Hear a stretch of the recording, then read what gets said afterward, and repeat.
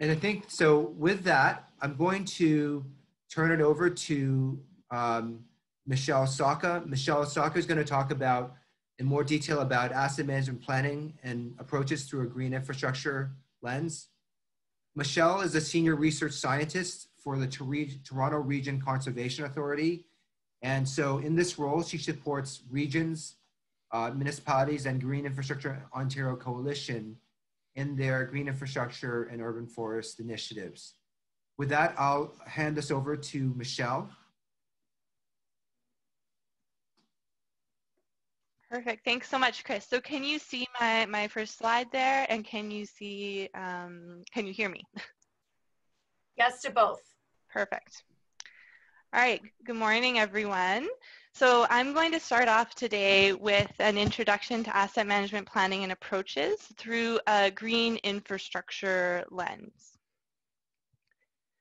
So to start off, we're going to talk a little bit about the definition of green infrastructure. And this is because two people can really be having a conversation about it and be referring to two very different things. So I want to make sure that we're sort of all on the same page. And here in Ontario, we have an official definition of green infrastructure in our provincial policy statement. So that is that green infrastructure is natural and human-made elements that provide ecological and hydrological benefits. So it can include components such as natural heritage features and systems, parklands, stormwater management systems, urban forests, permeable surfaces, and green roofs. So this definition is a direct result of GEO's advocacy work in the early 2010s. So as we've heard a bit today, so all green infrastructure assets provide a range of municipal services. So Jill Ann is going to provide sort of more details on the specifics related to trees, but in general, here are some of the services that green infrastructure provides. So they provide stormwater services related to both runoff reduction and also improving water quality. Green infrastructure can help reduce urban heat by providing shade and cooling the air. It's also a fairly unique tool. So we've talked a lot about climate change already today, but it contributes to both climate change mitigation, so sequestering carbon and wood biomass, and adaptation. So reducing flooding, heat reduction, improved air quality. And it's one of the few approaches that really impacts and helps with both of these areas. I also wanted to take a minute to point out that one of the significant benefits of green infrastructure is that it does not provide just one service. So with gray infrastructure, a pipe, for example, its purpose is to convey water, and that's it. It has one function, and it provides one, maybe a couple services. Green infrastructure generally has multiple functions, and therefore it can provide many services. You might build it to reduce your stormwater runoff, but it's also cooling the air, improving air quality, sequestering carbon, all while contributing to increased biodiversity and healthier communities. So now I'm going to do a very quick introduction to asset management planning. And this is really focused for those of you who are from more of the environmental side of things. I know this will be very basic for the asset managers on the line. But asset management planning, it aims to manage municipal assets over the entire life cycle to ensure that they deliver the required services. So it's also a process that manages risks and aims to do all of this at the minimum cost. So in essence, asset management planning, it's a process to evaluate and communicate trade-offs between services, costs, and risks. So when it comes to green infrastructure, there are quite a few reasons we want to make sure that these assets are included in corporate asset management planning processes. So we really want to ensure that green infrastructure assets are valued and considered in decision-making parallel to their gray infrastructure counterparts, things like roads, pipes, traffic lights, etc. We want to demonstrate accountability and undertake responsible management of green infrastructure assets. So this includes understanding priorities, the risks, the costs, and the management options associated with them. Asset management planning can also help support strategic management to increase investment in green infrastructure in a municipality. Asset management planning can help you develop, support, and defend budgets for green infrastructure. And then finally, including green infrastructure in asset management plans can help make green infrastructure eligible for provincial and federal infrastructure funding. So that's because these funding streams can often be tied to having an asset management plan associated with the asset you're applying for. So if you want an asset to be able to tick that box in the application process, it's really helpful to include them as part of the plan.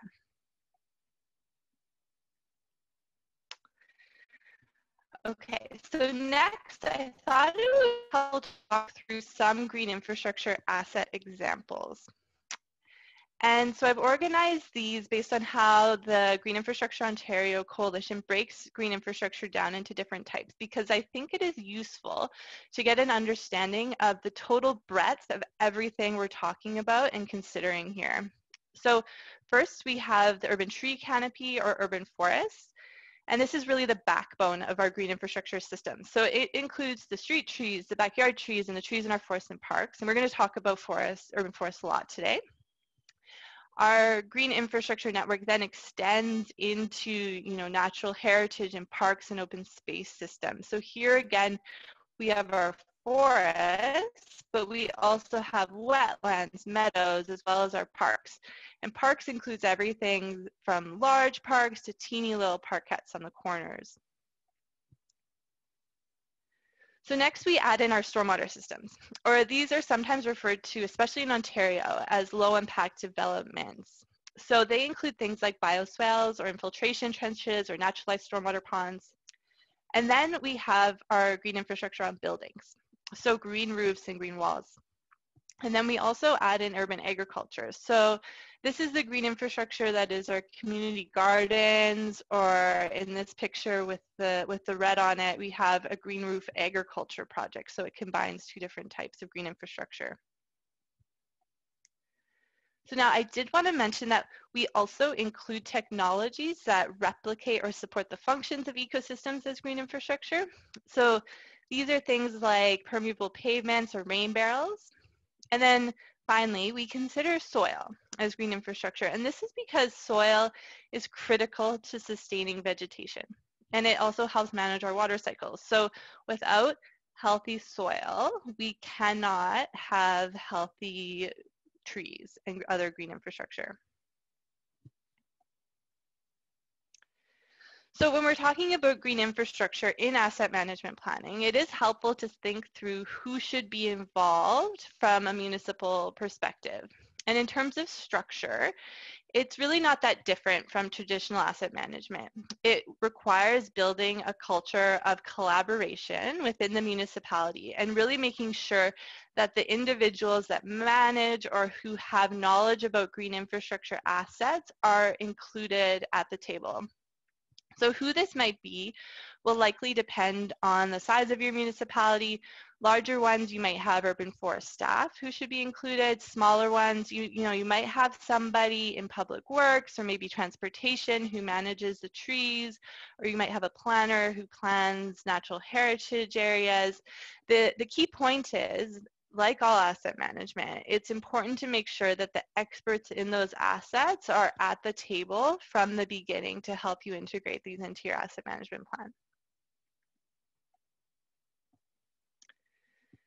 So I thought it might be helpful to highlight some of the key differences between traditional and green infrastructure assets.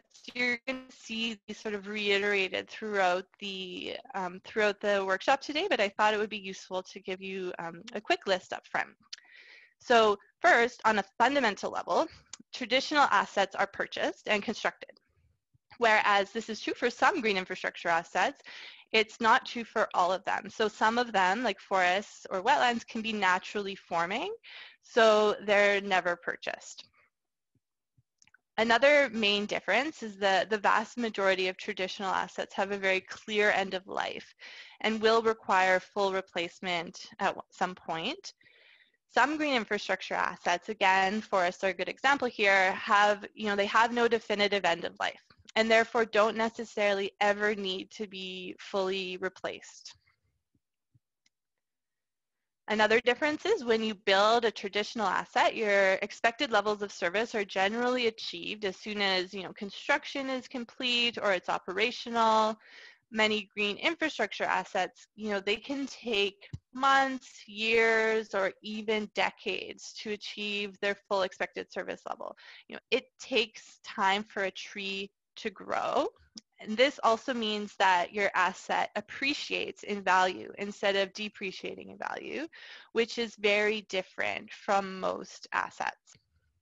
And this actually brings me to my last point, where traditional assets have something called generally accepted accounting principles, or GAAP. Natural assets, at the moment, they do not. So we have had to develop these methods for valuing these assets based on accounting principles, and we'll provide you more details on those methods later today.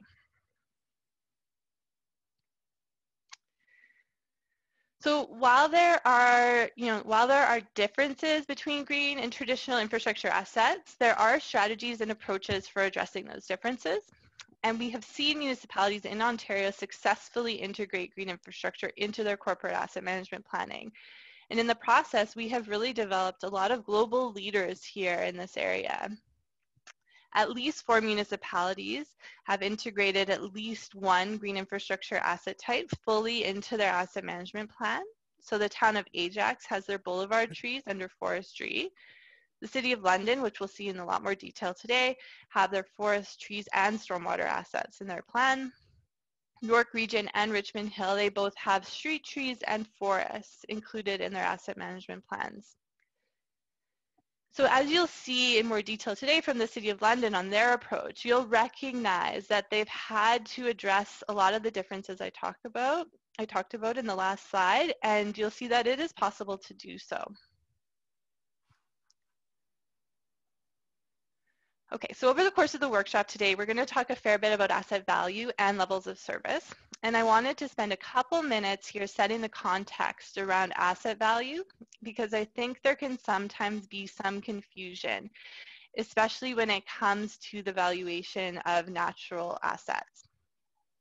First, I thought we could look at how asset value is used in asset management planning. So first, it informs long-term asset management decisions, and it can inform financial decisions. It's used for reporting, so both internal and external reporting. And then finally, it allows for comparisons between service areas or asset categories. So it essentially acts as an indicator showing how much investment a municipality has in each asset area. This last point is really important, because this is why we need to make sure that green infrastructure uses the same method for calculating value as its traditional infrastructure counterparts. So this graphic on this slide shows an example from Ajax. So here we have a graph that compares the asset values of all their assets. You can see that they're most significantly invested in road assets at the top in red there, which makes sense. But fifth from the top, we can see that they have their boulevard trees reported. So we can learn from this graph that they also have a significant amount invested in this green infrastructure asset type, and therefore they need to make sure that they manage this asset type appropriately. Now, one of the 2 key areas that often causes some confusion when it comes to valuation is related to PSAB 3150. So this refers to the Public Sector Accounting Board Handbook, Section 3150 on Tangible Capital Assets, or TCAs. This is the standard for calculating value for municipal financial statements. It's the law, and all the accountants on the line will know that you must follow it for your financial statements. What it does, if you're not familiar, is it provides guidance on calculating asset value that determines your TCAs. And TCAs, they can be really helpful as a starting point for many traditional asset valuations, but it can cause some confusion when it comes to green infrastructure assets. And that's because PSAB currently restricts the inclusion of inherited natural resources in financial statements. So this means that many natural assets like forests or wetlands cannot be considered TCAs, and therefore cannot be included in financial statements at the moment. So this is a really important thing to note because assets that are included in asset management plans do not need to be TCAs. In fact, your asset management plan should not only include TCAs. It should include any asset that has a role in service delivery that requires deliberate management. Okay, so the second area that causes some confusion, this is more for the environmental folks on the call, and it's around ecosystem service valuations. So these are ecological economic valuations of the services provided by different green infrastructure assets. So it's really important to note here that these are economic valuations and they are not accounting valuations. Those might seem interchangeable, but they are two very, very different things. So initially, it could seem like valuing the ecological services of green infrastructure assets would be beneficial because it would potentially produce a higher valuation. But this is actually not the case in asset management planning.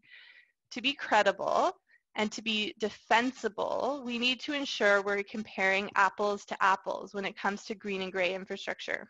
So gray infrastructure assets use current replacement costs to value their assets, and they do not consider flood damage avoided from stormwater pipes or accidents avoided from traffic lights. They focus on the cost of replacing the asset itself, and therefore so should green infrastructure in the context of asset management planning. So what this means is that focusing on the cost associated with replacing the biophysical structure of green infrastructure assets and not the services they provide. So ecosystem service valuations are really important for building the business case for green infrastructure or for communications with the public or with council.